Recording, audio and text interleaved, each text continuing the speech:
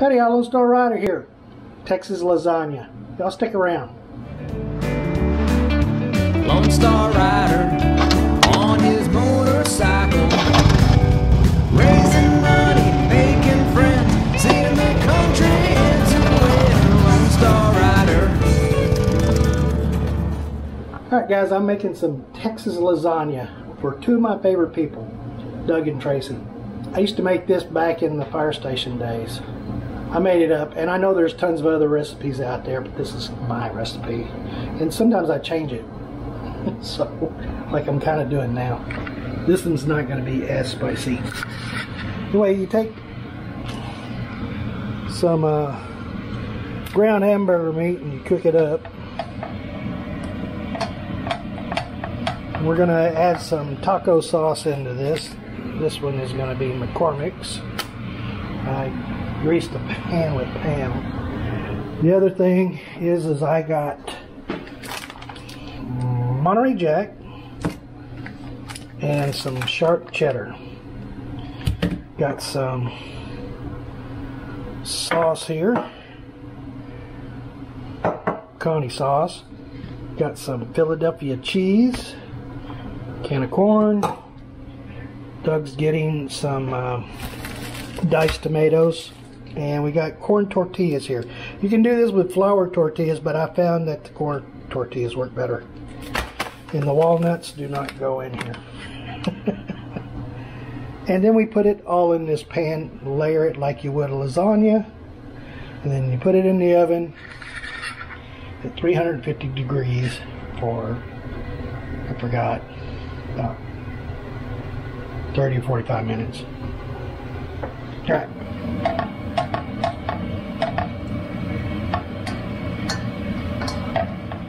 Now the package says that you put the taco sauce in after you brown all this. I kind of like just put it in there sooner than that. This pan makes it look like there's not a whole lot of meat in here, but there is.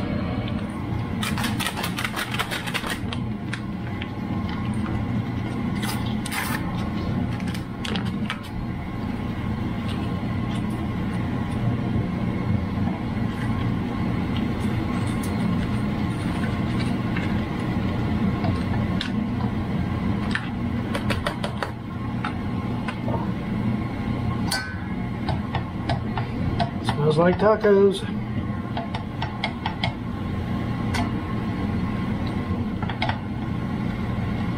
Alright, that ought to be good enough for right now. Time for mixing up the cream cheese and then grating this cheese. Alright, putting this whole thing of cream cheese in here because we're going to use it. And that gets mixed up with the salsa.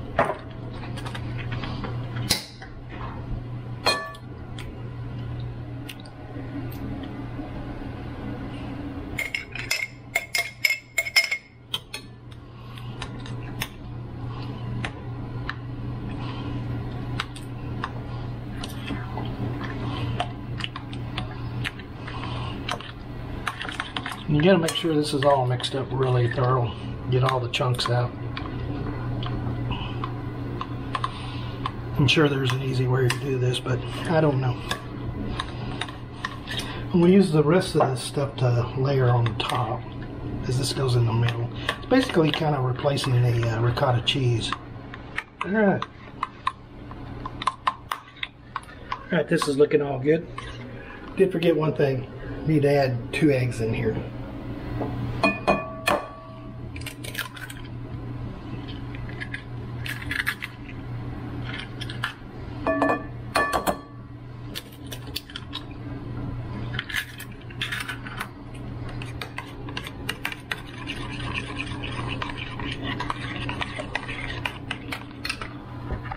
Alright, time for the cheese.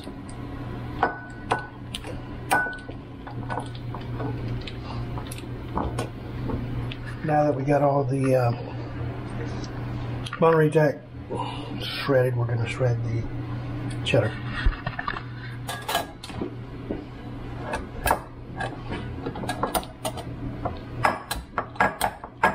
Alright, Doug got me some diced tomatoes. I can add it to the meat here.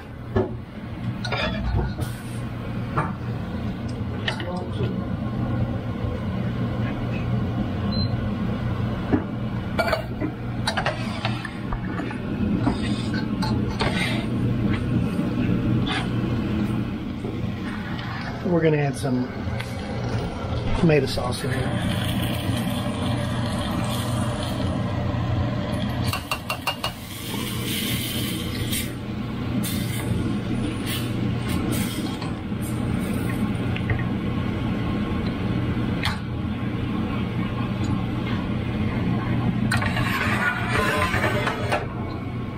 Now, if you like this stuff spicy, I like it a little spicy, not a lot, but I'll throw in a few jalapenos to do that.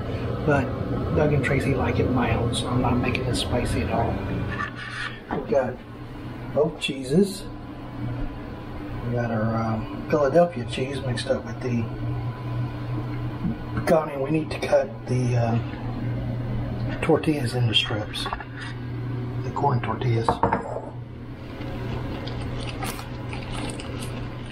You can use the yellow corn tortillas, or you can use the white corn tortillas, or you can use flour tortillas. I like to put the corn, white corn tortillas in there. Yeah.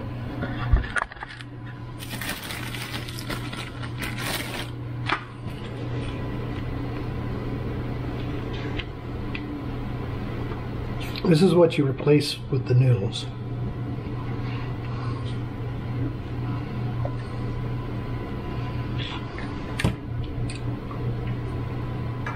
The first thing we're going to do is we're going to put a layer of the meat sauce.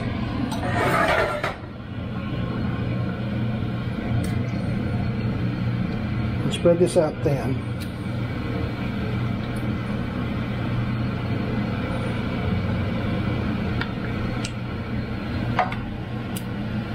Alright, that looks good.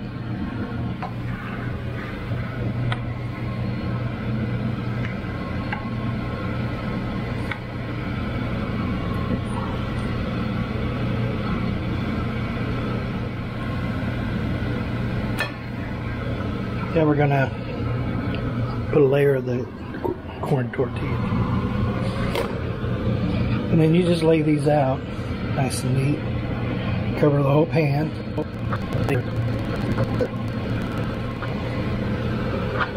All right. Now we're gonna put in some of the regular cheese, the cheddar cheese here. Spread it out nice and thin, and the rest of this cheese here will go on the top.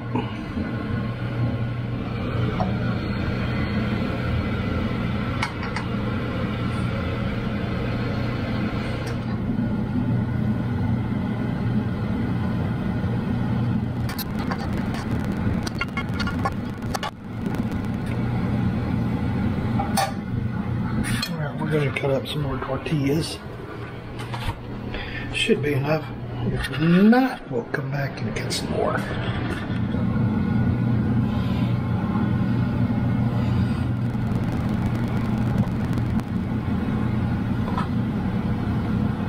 Just enough. Now we're going to lay some of the pepper jack here.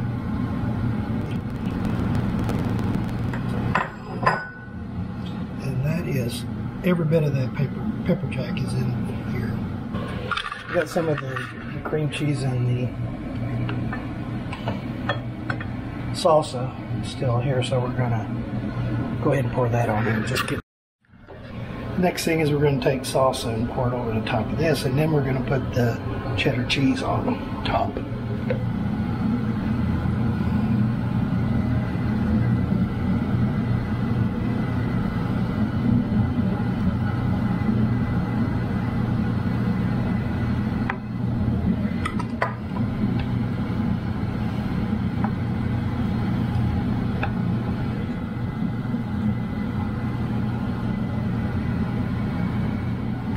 Might as well empty the rest of that on there.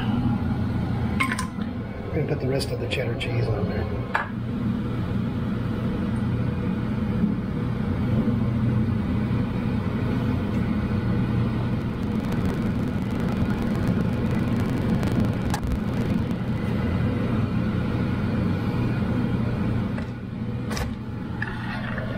next thing I put on there is bacon.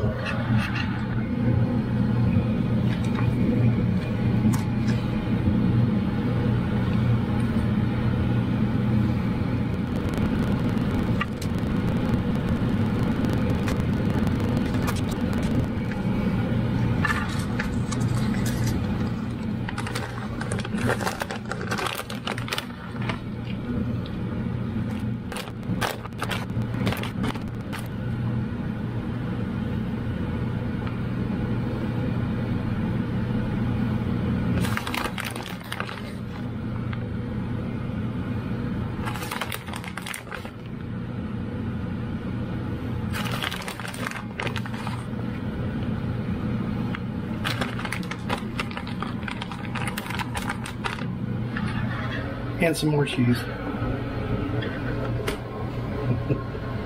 It's got a lot on here. This is what it looks like before we put it in the oven.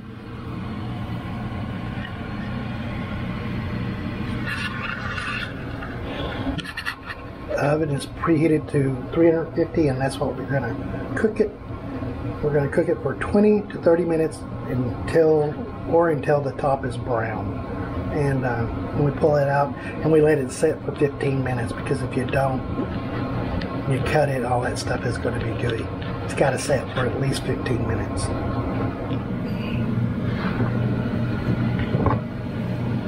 Let's see. When you use these, be careful of the thumb. It's got a Yeah, I shall. All right. It's in the oven, ready to go. Timer's set, and we're ready to go. That's the mess you get afterwards. Do any cooks show that? I don't think I've seen any cooking show that shows the mess afterwards. Alright, you want to get it brown on the top just like it is here. So this is ready to pull out.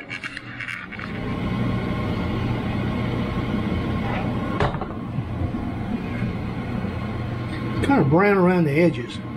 Might let it set for another 5 or 10 minutes in here. Another 10 minutes will be done.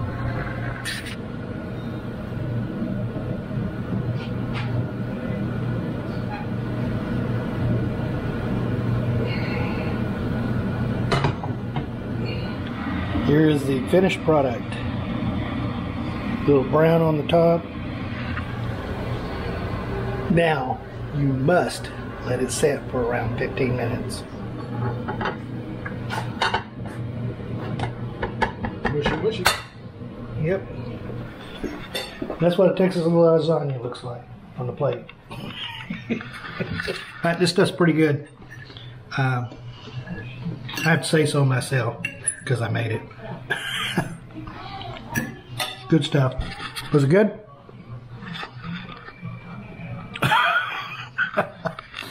They're excited. All the ingredients and how I cook this is down in the description below. I normally don't do cooking videos, but I have a couple of them, maybe just one. Now I have two. But the other one was an apple pie. I cooked an apple pie, and you can see that link up there or down in the description below. Every once in a while I get a whim and do a video on what I'm cooking. Maybe I have a few more. I've cooked dehydrated food. Does that count? I don't know if that counts or not. If y'all not subscribed to me, y'all should be. Click on that subscribe button down below and then hammer the hell out of that bell. Is that right? Hammer the hell out of that bell. And you'll get an email notification that I've uploaded a video. If you like this video, give a big thumbs up, share, comment, let me know what you think. Catch y'all on the road. But the other one was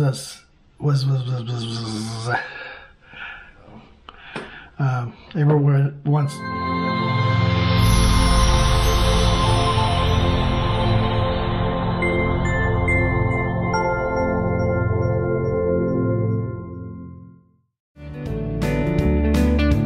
Lone Star